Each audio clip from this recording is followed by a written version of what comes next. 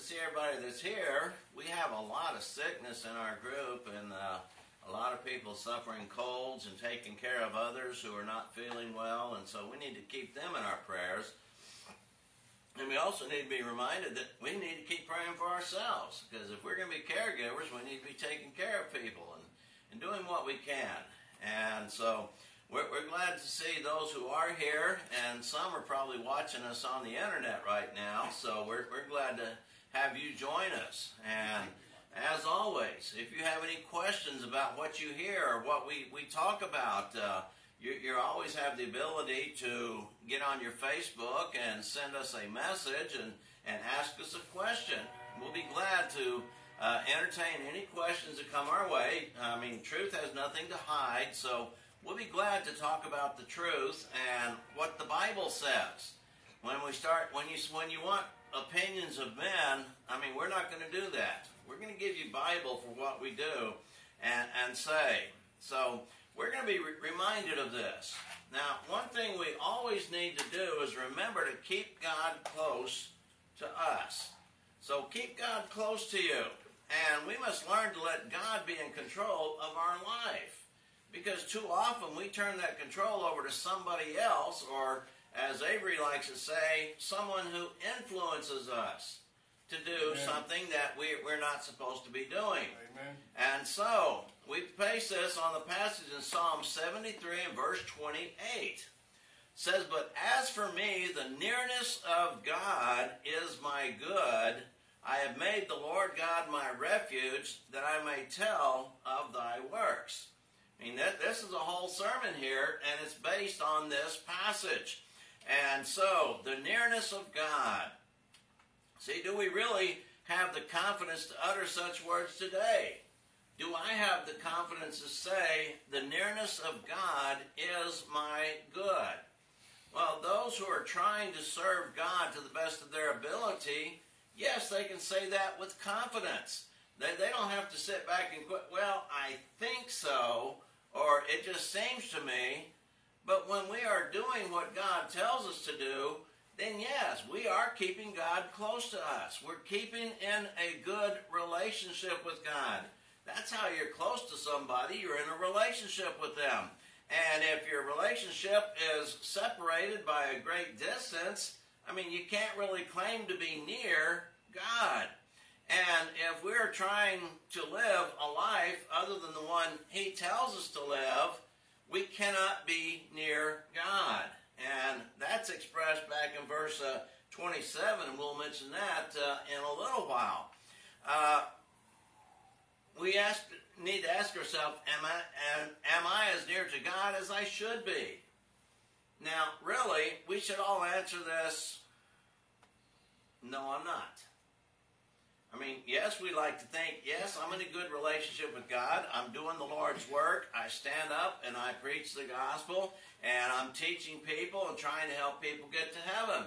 And that puts us on the same page as long as I'm preaching what's in the gospel. But if we ever get satisfied with where we are, we fail to grow beyond that. And that's where we all need to be heading. We need to grow better. We need to get closer to God. And you might question, well, how can I get close to God? I'm already as close as I can be. There's always room for improvement. And it doesn't matter how good you are. There's always room for improvement. Ask any professional sports team who's won the championship.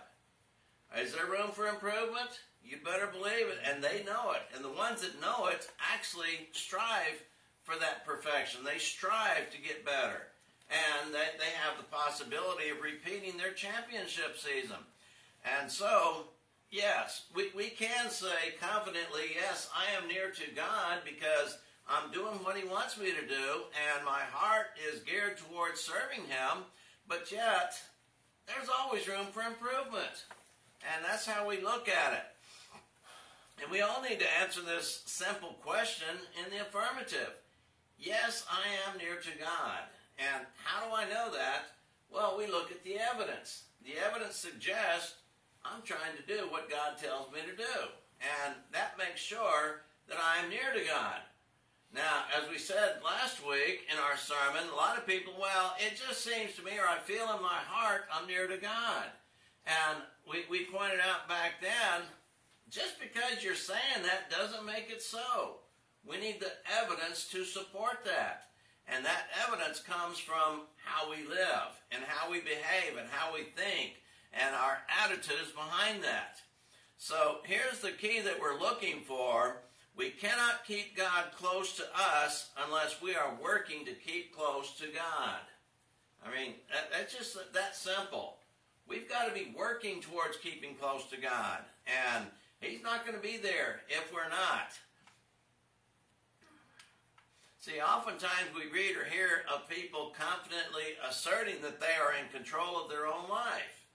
I'm sure you've heard many people say that. Well, I'm in control of my life, but is anybody really in control of their life? And should they be in control of their own life? That's what we need to wonder. Most people claim they are, but in reality, they're not in control.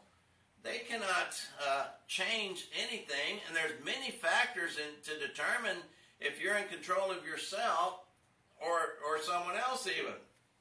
And a lot of people like to run the show and be in control of others. And people in politics, they like that power that they have to tell people what to do and how to live, how much taxes they have to pay, and all sorts of things dealing with power. And there's many factors that we have. We'd like to think that, well, we're a free spirit, we can do what we want, but then God points us out in the right direction. Hey, you better be doing what I tell you to do. That automatically means that we're not in control of ourselves. And so some might say that they are in control of other lives, and yes, in some respects, that's very true. I mean, when you think about it, there's certain people that are in control of other lives, and we'll mention some of those in a little bit. See, we are responsible for our own actions and our thoughts, and that's true. We're going to be held accountable for what we do. We're going to be accountable for what's in our hearts and what we say. And we are accountable to God for the rules that He has given us to live by. See, all of a sudden that tells everybody, I'm not in control of my life. God should be in control of my life. And the scriptures tell us if we keep God near to us, it is for our good. If we trust in the Lord with our whole heart and lean not on our own understanding, that is good. And so He's given us these rules. And some people look at that in a negative sense. Well, I can't have any fun. He won't let me have any fun. And of course, that's the wrong attitude to have. And so if we care about our soul, we will learn those rules and abide by them. We will learn what God expects of us, and we will do our best to live that way. We will do our best to share that message with others and show them the right way to live. Why? So that they can also enjoy the beauty of heaven. I mean, that's what we're looking for. We want to go to heaven, but if we don't share this information, we're not going to make it there. And so, if we do not care about our soul, we're just going to do what we want. And we're not going to like that some people want to direct us and tell us how to live our lives. Are we in control? When you're driving to work and you come up to an intersection and the light turns red, are you in control of your life? Are you in control? That light is telling you what to do. Now, you have to reason, okay, now if I just ignore that, just go on through, I could get killed in an accident. I could kill somebody else in an accident. So guess what? I'm going to stop because there's a stop sign or a stoplight, and I'm going to take care of myself, and as a result, it should help those around me be safe. I mean, so I'm not in control. That stoplight is in control. And when we get to work, are we in control of what we do? Do we get to do whatever we want to do when we get to work? Maybe the CEO, maybe the president gets to do that. But guess what? Everybody else has got to follow the rules. And what happens if they don't follow the rules? They're going to lose their job.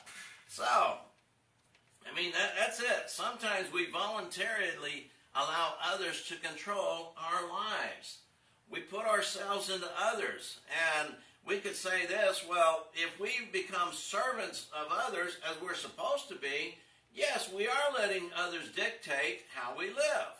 And that should not be a problem because we are to serve them. I mean, we're not serving ourselves, we're serving someone else, and that's what God wants us to do. And perhaps we have others control our lives because of something we did. Let's take the criminal. You get sent off to prison. Guess what? There's rules in those prisons. There's rules in there. And if you don't abide by the rules, you're going to get punished. And so some people have no choice in the matter. Yeah, I can't go down to McDonald's whenever I want to if I'm in prison. And it's just not going to happen. And because there's rules. I can't walk out the gates whenever I want to. And people who want to think, well, I'm in control of my own life, let them try and walk out the gate and see what happens. I mean, it's just that way. And we decide, okay, we start working 30 minutes in our shift. I'm hungry. I'm going to go get a McDonald's sandwich, breakfast sandwich, and I'll be back in a little while. How do you think the boss is going to take that? No, it's going to be frowned upon. Don't do that. And so sometimes we have no choice in the matter. And we learn very quickly that we either comply with the rules or we get punished. And we started learning that from childhood. We started learning that. I mean, we don't remember those times, I'm sure. I mean, parents remember how they brought up their children. The child, only 2 or 3 years old, would be grabbing something. We say, no, no. And guess what? It doesn't take long before that child realizes, I better not be touching that, especially if there's consequences. And Ray's brought this up before because there's pain associated with it. Doing something they shouldn't be doing, there's pain associated with that. And that is a learning process. And so we learn. We either comply with the rules or we get punished. We either observe the stoplight, the stop sign, or we're paying a fine. And we pay a lot of those fines, and guess what? They're going to take our privileges away. They're going to take our rights away. And there's rules in the workplace. There's rules in the home. There's rules in society at large that we need to follow and abide by. I mean, if we're out there getting a job, we've got to pay taxes. And we should be paying taxes. And so that's the way things are. And so when you agreed, like I said, to work for a business, you're going to allow the boss or supervisor to direct your actions and what you do. You get in there. He says, pick up that broom and start sweeping. Well, guess what? If you want to keep your job, what are you going to do? You're going to go to the break room, you're sit down and drink a cup of coffee. No, you're not. You're going to grab that broom, you're going to start sweeping. And if the boss says go clean the restroom, you're going to go clean the restroom. If the boss says you go do this or that, guess what you're going to do?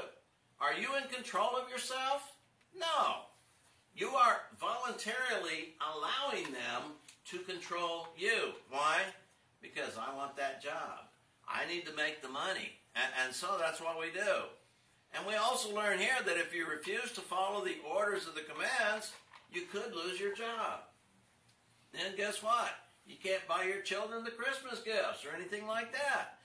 And so, and you can't pay your bills, and you probably won't have a house very long. But if you refuse to follow the rules, or in the scriptures, if we refuse to follow the commands of God, He's going to remove our part from Him. That's why we need to be close to Him. And so then we will seek employment elsewhere, and guess what? The same scenario is going to be in place. Some other boss is going to be telling you what to do. And so we just have to accept that. And we either follow the rules, guidelines, or instructions, or lose our job. That's why a lot of people just go from job to job to job. They just don't want to do what the boss tells them to do. That's why a lot of people go from church to church to church, because they don't like what the preacher's telling them how to live and how to behave and how to talk and things like that. So they keep doing that. And they're going to lose their place in their relationship with God. See, this we learn in the home from a young age. Like I said a little while ago, our parents are charged with the responsibility to train up in the nurture and admonition of the Lord, Ephesians 6:4. And that's what we're supposed to be doing. As parents, should be teaching them. Now, they are to train us, and if we do not comply, we might get punished. And that's true. But sadly, in our age, many parents do not train their children in the ways of the Lord, and our society demonstrates such. You can see how people treat each other out there. And these people do not have an inkling of who God is and what God expects of us, and they don't know the difference between right and wrong. And then we wonder, well, why do we have so much crime out there? You know, that's been happening for years. Cities get out there, people running wild, doing whatever they want to do, and people wonder, well, why do we have so much crime? Well, we have crime because people don't have God in their life. And so, if we have God in our life, we're going to be living the way God wants us to live, and we're not going to be the ones going out there and committing vandalism. We're not going to be ones out there rioting. We're not going to be demonstrating and tearing things up. I mean, we might be able to demonstrate and speak out and voice our opinion about certain issues, but we're not going to do so with violence. I mean, we should not do so with violence. See, a lot of people have attitude and anger and intolerance issues. We know that. We see it every day. I mean, for these, they allow others to get under their skin and irritate them so much that they might actually hurt someone else. I mean, let's face it, we see that. I mean, the term road rage is a term that developed in the last, well, I say 20 years, probably about the last 30 years. We hear about that. Someone cuts them off. They get mad. They'll either pull out a gun and start shooting, or they'll ram their vehicle. They get so mad, so incensed. And a lot of people have died because of road rage, because the driver didn't like what they did. I mean, you might be sitting there and give someone your one-finger salute, and then they'll turn around and shoot your window out with a gun. They might even shoot you. And so, road rage is something, but all it is you're letting that person get under your skin and control your actions. You're not in control when you allow that to happen. See, you look at someone. If they don't like the way you looked at them, they just might pound you. They might beat you up. They might shoot you. And yeah, some people say they used to live that way. And others still live that way. If they don't like the way you look at them, you're going to do what you want to do. See, it is our fear of these kind of people that we have given them control over our lives because we live in fear. I mean, we don't know what a person is going to be doing out there. We don't know if they're going to have these road rage issues or these anger management issues, and so we tread lightly. We speak softly and gently, hoping that we don't offend anybody, which these days is very hard to do, isn't it? I mean, every time you turn around, you can say, well, I believe in God. You've just offended a lot of people by saying that. I believe in traditional marriage. You've offended a lot of people, and they call you a bigot and all sorts of things like that. And so, I mean, we do fear these people, and we walk gently, and sometimes we are smart enough to avoid these type of people. And these toxic people we don't need in our lives. And yet, they are controlling our actions and our thoughts. See, now as Christians, we view control differently than the world does. See, we are spiritually minded and realize that our God must be in control of our lives. And that's the difference between a faithful Christian and a person of this world. They don't think God should be in control of their lives. They think they're in control of their own lives. But as Christians, God's got to be in control. And that's why we need to stay close to Him. See, God has always been upset with people who would not follow the direction He has set for them. And we have we have a book full of examples of people who would not listen to God or be controlled by God. Yes, it is called the Bible. And we see that. We see when those who did what God wanted them to do are blessed, and we see those who did not do what God wanted them to do are cursed and punished. We learn these. We're supposed to learn from these examples. Romans 15:4, we're supposed to learn from them. 1 Corinthians 10:6 through 11. Don't follow the example that they set, because they did wrong. And so, yes, we have examples of people who would not listen to God, and they were punished. Now, we're also supposed to learn from that and take away from that. If we don't follow God's rules and instructions, we're going to be punished. Amen. So, I mean, it's not hard to figure out, folks. But when we go back to our text, why would we not want to be near God? Remember it says, but as for me, the nearness of God is my good. Why would you not want to be near God? Well, we have several quotations in Scripture that we are to draw near to God. Draw near means come close. Bring it closer to me. Get it to where I can get it. That word draw is basically, if you remember many years ago, people would go out to the well and they'd drop a bucket in there and draw the water up to them. They're bringing the water close to them. Why? So they can access it. So they can get a hold of it, so they can use it for cooking or for drinking, cleaning or whatever. But they had to draw it near to them. And so we have the scriptures of drawing near to God. You know, Hebrews 10:22. We are to draw near to God with a sincere heart in full assurance of faith. Yes, faith is important, like we talked about this morning. Faith is necessary, but it's faith alone is not going to cut it. Faith is necessary, and we draw near to God. In James 4:8, draw near to God, and he will draw nigh unto you. See, God wants to be near us just as much as we should want to be near God. And if we make the effort to draw near to God, he's automatically going to come closer to us. And that's just what the Scripture says here.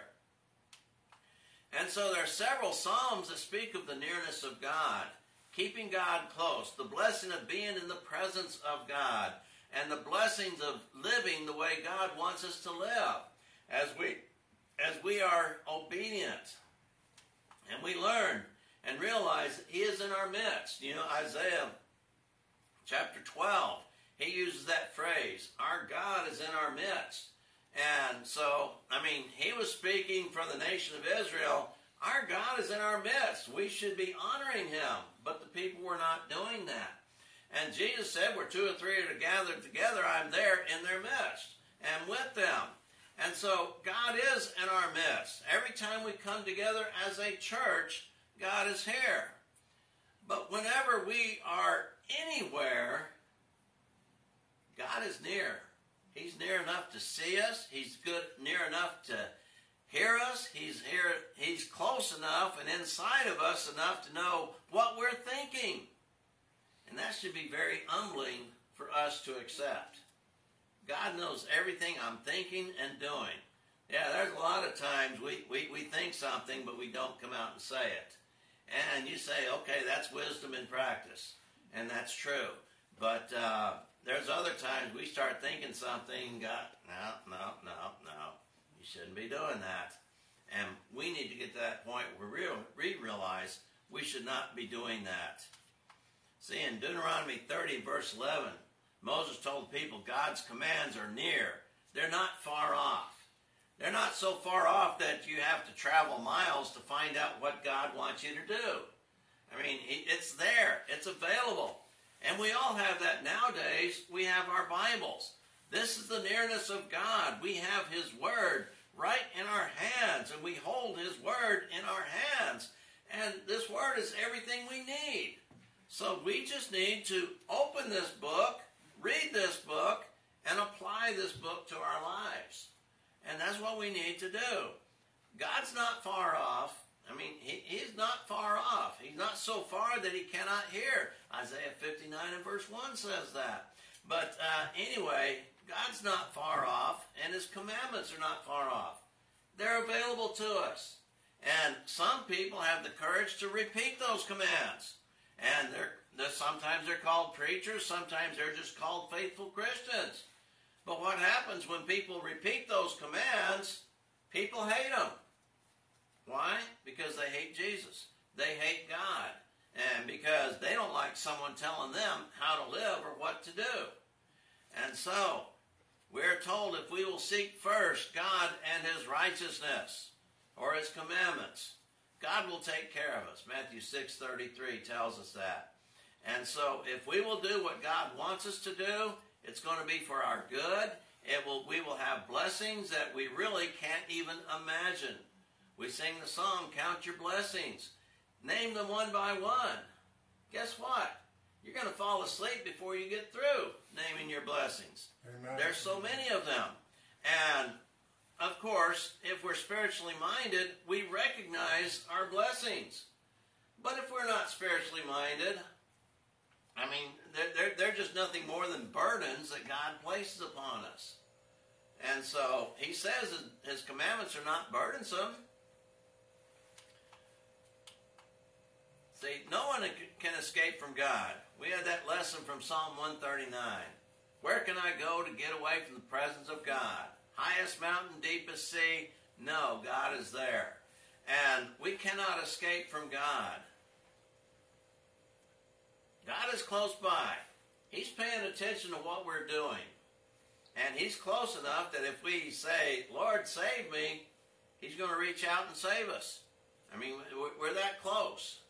And so we would do that. But why would we not want God near?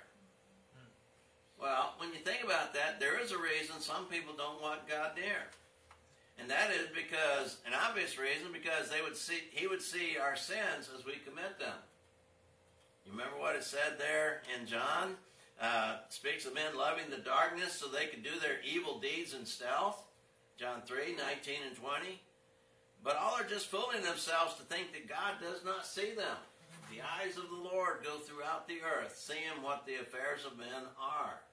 And he's watching you and me all the time. And so he's not that far off that he cannot see.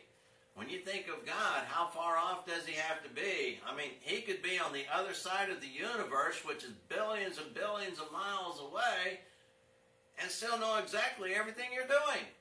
Because why? Because God is there. God is here. Like that sign says, don't fear tomorrow. God will be there. God is always there. So we just have to recognize that. See, if God is to be our refuge, it is wise to keep him near us. And that's right. It's not nice to be there.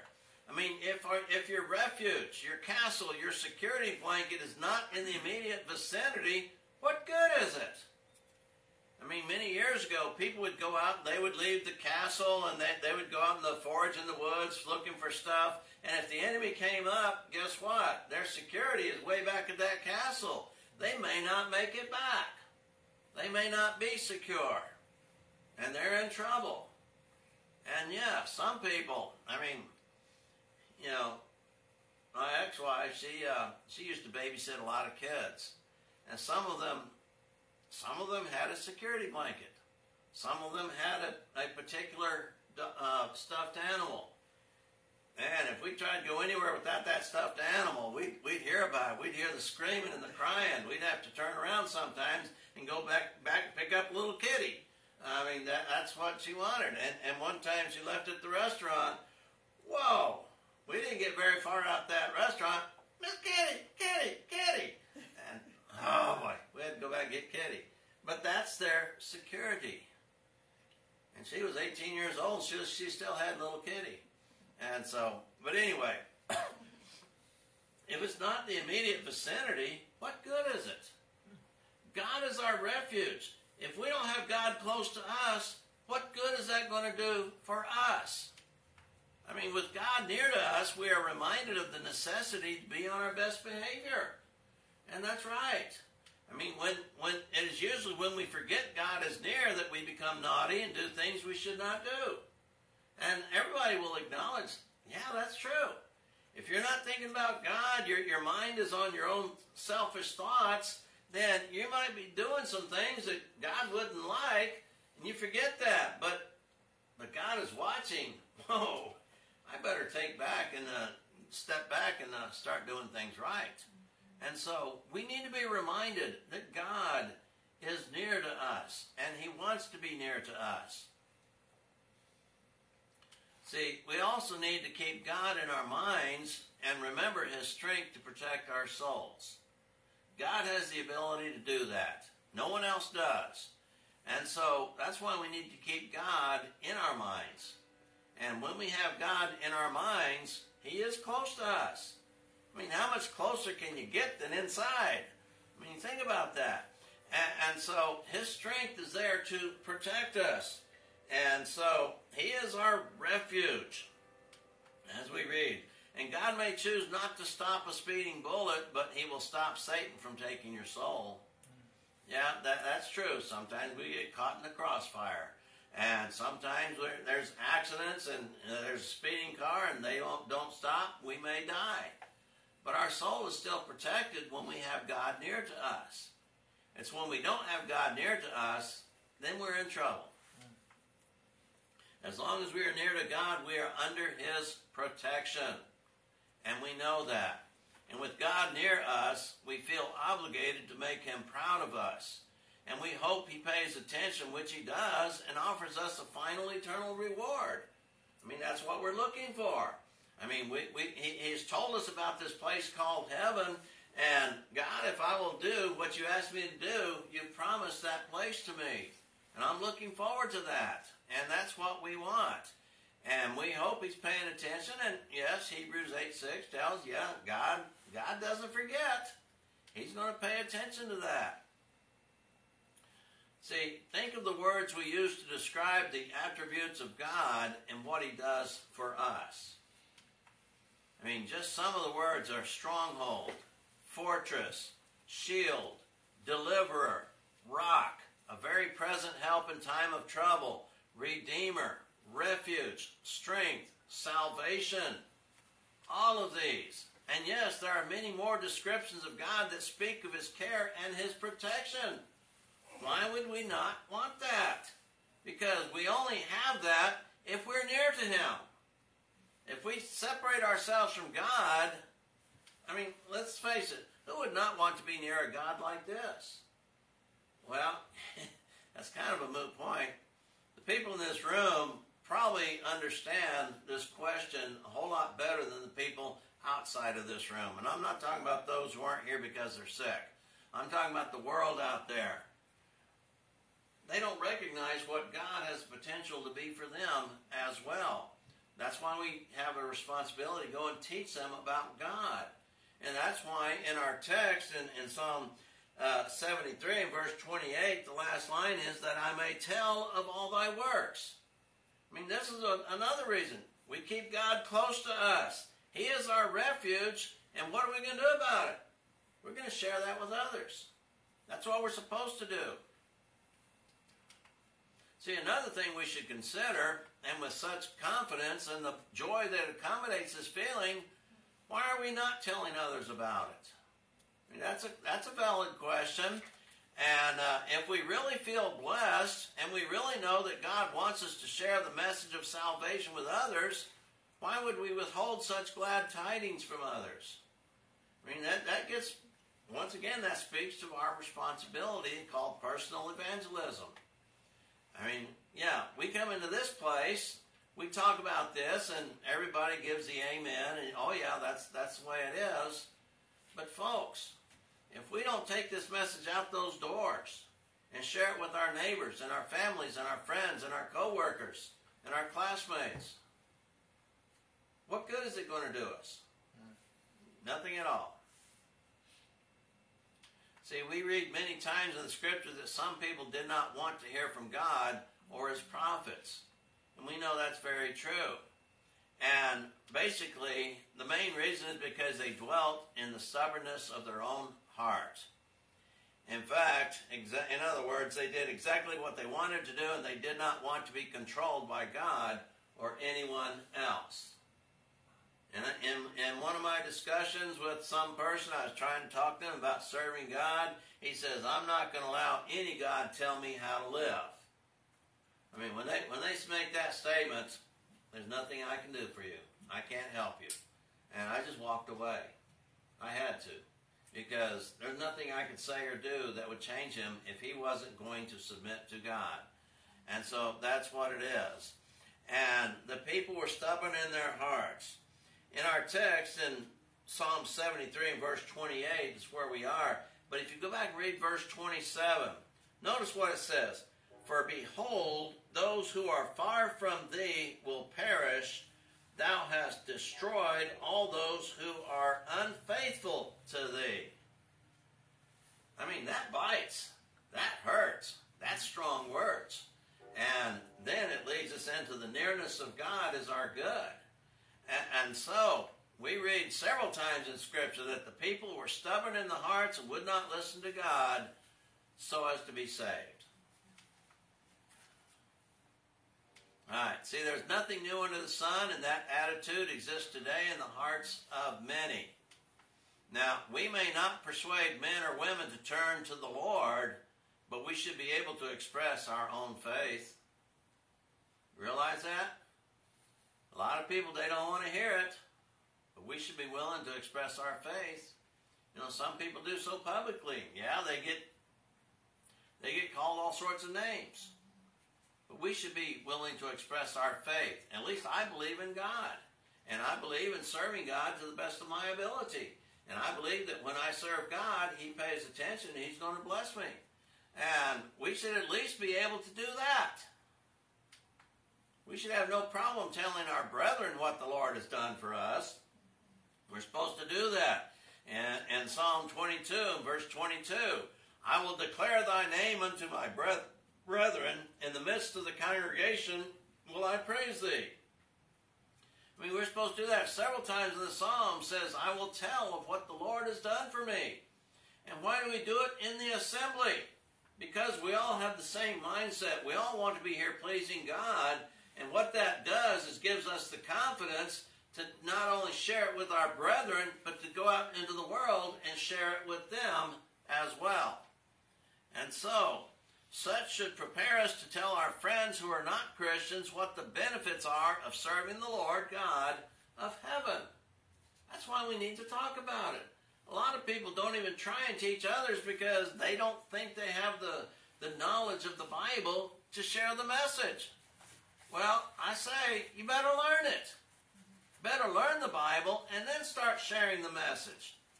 Because, folks, you can go to church for 40, 50 years. If you don't share the message of God, you're not going to heaven. I truly believe that. I mean, we should do that. Maybe there's exceptions to that statement, but they'd be very rare, if anything.